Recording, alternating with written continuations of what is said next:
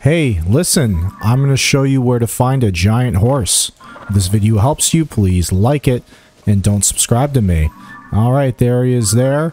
He is close to a place called Lake of the Horse God, so it is kind of obvious. He's just sitting in here. So, he should be pretty easy to catch. He's not, you know, he's pretty hemmed in. So I'm just going to walk towards him. I'm not going to go behind him because he can kick you.